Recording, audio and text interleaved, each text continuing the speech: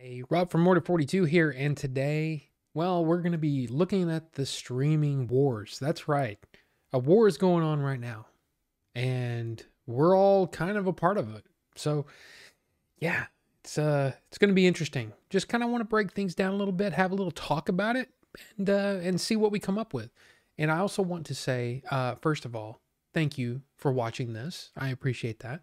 But also, yeah, things are going to be a little spotty over the next few weeks just because of everything going on. I mean, lots of family things, lots of just regular life things, some movie things. So yeah. But stay tuned. It's going to be fun. And if you're not subscribed, why don't you go ahead and hit that subscribe button? I mean, a lot of people that watch my videos aren't even subscribed. So, hey, it's there and it's free. I'm just saying. You don't have to. I'm not forcing you to, but if you want to, hey, why not? But yeah, let's get into this. Now, here's what brought all of this about. Kind of got me thinking a lot about this. I mean, just over the last few weeks, we've had Roku and YouTube, and really just Roku versus Google, man, just fighting over the YouTube TV app and sort of these sort of unfair practices that Google is forcing upon Roku for search results and for basically prioritizing YouTube TV over other things. I mean, it just got me thinking about how crazy these wars are getting when it comes to streaming. I mean, there's Netflix, there's Hulu, there's Disney Plus and Amazon Prime and Apple TV Plus and Paramount Plus and I mean, there's just so Peacock. There's so many. There's so many right now. So how do you choose? Now, this thing about Roku versus YouTube, before we really kind of break down each one, it's really kind of it's two big companies fighting over their own practices and stuff. Google maybe trying to force Roku into doing things that help them, and Roku is of course blaming Google for sort of trying to monopolize their system. And when it really comes down to it, this is just my opinion, but when it really comes down to it, what you stream on is less of an issue for a lot of these streamers, right? Like Netflix doesn't care whether you watch it on your phone or your smart TV or an Apple TV or Roku and Amazon Fire Stick. I mean, there's so many. There's so many. There's not a whole lot of money in the platform itself. It's really all about that subscription. That's really what they care about. And let's make no mistake, they don't really care if if you don't subscribe to Amazon versus Netflix versus that. They just want your subscription, right? That's really what it comes down to. They want your subscription no matter what. So let's look into that. Now, here's some of the pricing structures, at least for some of the most popular ones here in the United States. I can't cover every country. I mean, it's just it's impossible. There's so many different tiers and even different structures based on the territory. Like for example, Disney Plus is completely different in the EU versus in the US. But we're just going to focus on the US just to kind of get an idea. So yeah, I mean, Netflix has three different plans that you can choose from. And really what it comes down to, if you're a single person and you want to watch Netflix, I mean, yeah, go with the $8.99.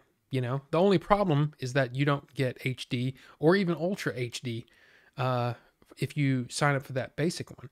And the standard, it's $13.99. You can watch it on two screens. You can watch it on two phones or tablets. You can download unlimited movies and TV shows, blah, blah, blah, blah, blah.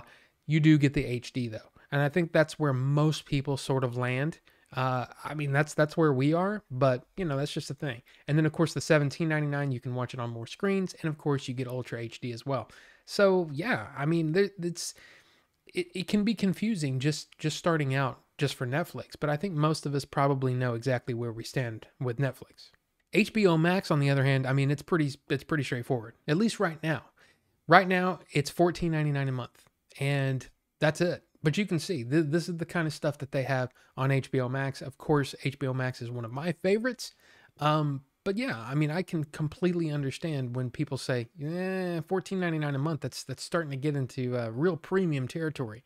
But that's also why HBO Max is introducing an ad-supported tier coming in June for $9.99 a month. Now, I think that's an interesting question, Like, at what point are the extra ads, you know, does it take away the value of the product, right? Because I mean, like, for me, this wouldn't be that big of a deal, at least not to me. The big deal though is that you're not going to get the same day movies on the $9.99 subscription. So if you're like, hey, for $10, I can watch the new Suicide Squad movie coming in August. Nope, not on the $9.99 ad supported one. You can only watch that on the $14.99 full HBO Max subscription. So, I mean, it kind of adds a little wrinkle to your plans there. I think a lot of people have Amazon Prime. I mean, look, Amazon kind of rules all, you know, they're kind of like the One Ring in a way. But yeah, Amazon Prime, there's a lot of benefits to having that. Of course, the Prime shipping, I mean, that's probably why most people get it in the first place. But yeah, their streaming has been, I mean, they've had some quality programming on there and some great movies as well. So, I mean, yeah, I mean, you've got the Jack Ryan series, you know, we recently watched Invincible on Amazon Prime, which was excellent. I mean, yeah, Amazon, they're definitely a contender. Now, you have to pay this, you know, per year to get the best deal, right? $119 for the year. And of course, you can do just the Prime Video for $8.99, but why would you do that? I mean, I think at this point, you know, it just makes more sense to do the yearly one. And then you've got Hulu. Hulu has got some amazing content. A lot of content that, well, I'll be honest with you, I don't have Hulu right now because we weren't watching it. So we canceled it a while back. But there's been some things lately that I really, really want to watch. And of course, this is the same sort of thing. You know, you got Hulu $5.99 a month for $59.99 a year if you do the whole year. And then if you want no ads, it's $11.99 a month. So yeah, I mean, these are all, you know, they're all around the same price, but yeah, it starts to really pile up, doesn't it? Now, Disney Plus, you know, started out at $5.99 a month, I think, or $6.99 a month. Yeah, I'm not sure what they are now. It's actually $7.99 a month now for Disney Plus, but for $80 a year, you get the whole year of Disney Plus. And then, of course, now they have that deal where you can bundle Disney Plus, Hulu, and ESPN Plus for $14 a month, which really is not a bad deal, especially if you just want the two of the three.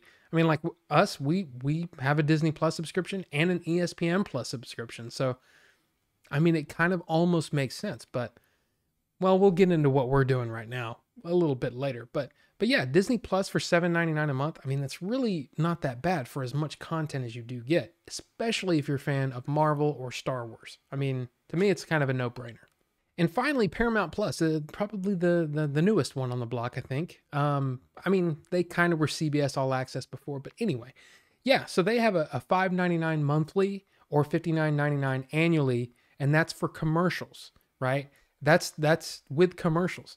If you want commercial free, it is $9.99 a month and $99.99 annually. So yeah, I mean, that's another one where you kind of have to decide which one makes the most sense. Actually, we signed up for Paramount Plus early for the whole year, and we got 50% off. So it was only for us. It was $50 for the year for that first year. That's something that my wife wanted, to be honest with you. I didn't see a whole lot that I wanted to watch right away, so I wasn't too concerned about it. But yeah, Paramount Plus is well, they're about to have some good stuff. And I think that's really what it comes down to for most people. It's really breaking down, what do you really want to watch, and what kind of content do you typically watch? I mean, to me, I think Paramount Plus, look, I'm not trying to be ageist. I don't even know what it is, but I think a lot of older people, they find a lot of value in Paramount Plus because they also get the CBS live TV and all that kind of stuff. So if you don't have a cable subscription and you want to watch live TV, you can watch live TV with Paramount Plus, which is kind of a bonus. And a lot of their programming, I mean, let's be honest, it appeals to an older audience, you know, the NCIS and the, you know, that kind of stuff. I mean, it's just not something I care about. But hey, you know, if you're a fan of Star Trek, I mean, I think a lot of Star Trek fans probably had CBS All Access, now Paramount Plus, because they wanted to watch their new Star Trek stuff. And I get that. I totally get that. And of course, you get the Paramount library as well. Movies like Raiders of the Lost Ark, you know, and stuff like that. I mean, I get that. But then you've got Disney Plus, right? I've talked about that. ad nauseum, right? Marvel movies, the Star Wars movies, Pixar movies, the regular Disney films. There's a lot of great content on Disney Plus, but I have to be honest with you, I really only watch it when there's a new series coming out. I mean, that's just me. And Hulu, like I said, they have things like, The Handmaid's Tale, their exclusive programming, right? And they have a lot of TV shows and series that come out early before Netflix. I mean, that's really, I think, the main thing about Hulu. And of course, since it's owned by Disney, you get a lot of let's say the adult programming for a lot of those Fox properties. So things like Deadpool, things like Logan, those are the things that would show up over on Hulu. You just can't get those on Disney Plus because they're more kid friendly. To me, you've got, I would say, a lot of programming on Amazon. I mean, it's just the breadth of programming and stuff that they have on Amazon it's just crazy. They add hundreds of titles every week, and some of them are, a lot of foreign films and things like that, but they just have a lot of stuff. In fact, I would say Amazon and Netflix are almost tied as far as the quantity, kind of streaming service. They just have so much stuff, and Netflix has been adding new movies, at least one every week. And this is original movies now. So they've spent a ton of money on their original programming. Of course, Stranger Things is probably one of the biggest things there. I mean, recently we had, the Old Guard, which was a movie with Charlize Theron. We had was it Spencer Confidential with Mark Wahlberg? I mean, they're coming out with new stuff like Extraction. Chris Hemsworth. That was actually a pretty fun movie. So yeah, I mean, it's really, really tough because of all the exclusive stuff. And then you look at HBO Max. HBO Max is probably the gold standard to me as far as quality programming, right? I mean, their stuff has always just been excellent. I mean, all the way back from The Sopranos and The Wire and shows like that, all the way now to, Game of Thrones. You had Boardwalk Empire was a great one.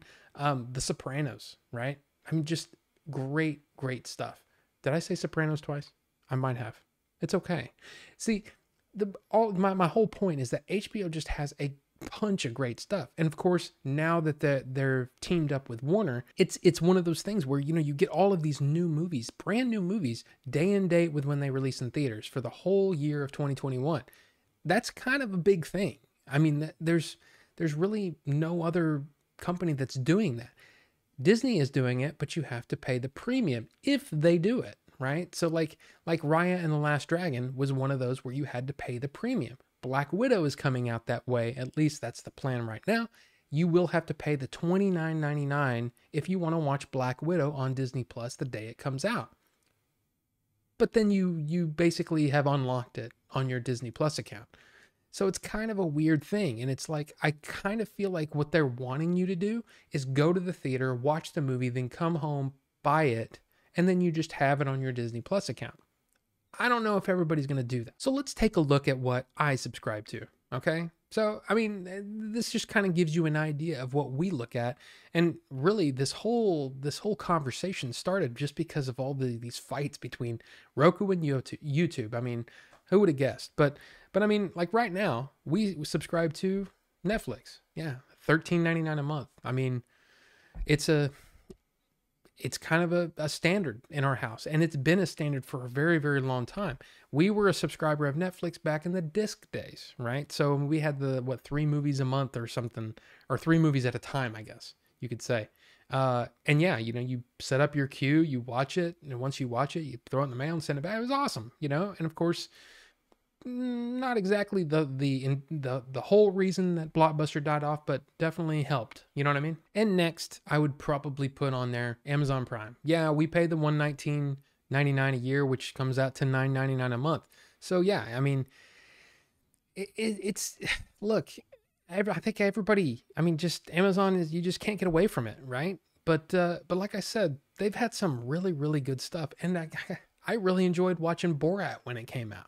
So, I mean, Amazon's a thing. Now, another one we have and something that we were actually not paying for a while, because we have the whole, what do you call it? The family plan kind of thing, right? Where anybody in your family if they subscribe to a product, you actually get access to it as well. So we weren't actually paying for this for quite a while, but we are now. It is the Apple TV Plus, $4.99. And fun fact, neither my wife or I have yet to watch a single program on Apple TV Plus. But it is a thing. And you know what? It's actually a pretty good deal. And I know that a lot of people have been talking about how great some of their stuff is. So yeah, it's definitely something I'm going to check out soon. Now this next one, I got to tell you, I don't watch, but this is something that my wife subscribes to because she likes British TV, and that is Acorn. Acorn TV has some great content for her. She watches the crap out of it. She just loves it. So yay. Now this next one, of course, look, Disney Plus, yeah, we have it. And we actually did the whole early subscriber thing because we knew we were going to get it. I mean, we knew that we wanted the Star Wars stuff. We knew we wanted the Marvel stuff. We heard about all the series. We're like, we're just going to have it. And plus, you know, we have our nieces and nephews, you know, come over every now and then. And you know what? It's nice to be able to plop them in front of something that we know that is going to be fine. So yeah, we did the $180 for the 3 years of Disney Plus, which comes down to $5 a month. And yeah, so we have it for what, the next 2 years, I guess. And then, like I said earlier, yeah, we got Paramount Plus, and that comes down to $4.17 a month because it was really only the $50 for the year. So that was actually a pretty good deal there. And then, I mean, look, we're already spending some money here, right? But yeah, we have ESPN Plus. $59.99 a year. And of course, we have to do ESPN Plus because we watch the UFC. It's really the only reason we have it. But yeah, I mean, it's $59.99 for the year, which comes down to $5 a month. And this one we're really lucky with. I mean, it's lucky. We have HBO Max and we get it for free because of the AT&T. Our AT&T deal, our AT&T bill covers it. So yeah, I mean, it's a thing. Now this next one I wasn't going to add, but I kind of have to, right? It is a monthly fee and it is something that, well, it's content, right? And that's YouTube Premium. It's $22.99 a month. And that is a family plan. It is cheaper if you buy just like a single license. But look, I got to be honest with you. If you go YouTube Premium, it's hard to go back because you don't have to watch ads. And that is such a big thing, you know? So yeah, I mean, it racks up fast. So yeah, our total per month, right? If you really break it down, our total per month is $73.11. I mean, that's a lot of money. That's a lot of money to spend every month just to watch stuff. Now, like I said, I personally could probably do without, well, Paramount Plus, nah. ESPN Plus, yeah, for sure, keep it. YouTube Premium, yeah, keep it. Disney Plus, yeah, keep it. But like Netflix and Amazon Prime, I go through spurts, right? Where I just don't, some months I watch a ton of Netflix. Some months I watch a ton of Amazon. But really, it's a lot of HBO Max, a lot of YouTube Premium. I mean, let's be honest, that's probably the most I watch. And then ESPN Plus, yeah. All I'm trying to do is point out that, yeah, this stuff racks up quick. And yeah, we don't pay for, in fact, I think my wife has Peacock. I think she signed up for Peacock, like the ad supported version. And that's one I didn't even go into. But yeah, I mean, it's just, there's so much content and there's so much out there. And how do you know from month to month what to get? But as you can see, it can rack up fast. And especially if you do the whole thing where it's a year, it's quite a commitment, you know, to throw down to get this content. So yeah, it's such a weird time. And again, I want to point out that as far as I'm concerned, I don't think it matters what you watch it on, right? And so like there's people that, you know, they swear by their Roku, or so they swear by their Chromecast, or they swear by whatever, Apple TV. It honestly, it's all the same, right? And it's really just dependent upon, well, how good is the UI? How good is the experience of doing it? I mean, for me, I enjoy my Apple TV because it links up with all of my stuff. Right? If I want to watch a movie from my computer, it's really simple. I just go to my computer and click the button and it's there. You know what I mean? It's seamless. But then, you know, a lot of people will say, yeah, it's no big deal to throw up my content, you know, onto a Chromecast or whatever. I mean, I think that is really where a lot of the value kind of comes in. But but make no mistake, the hardware just doesn't matter. I mean, look at the video game industry. You know, look at what Microsoft is doing right now. I mean, it's really the same sort of thing. They will sell you a Series X all day long, but what they really want is you to buy that Game Pass, that monthly subscription. That's what they want.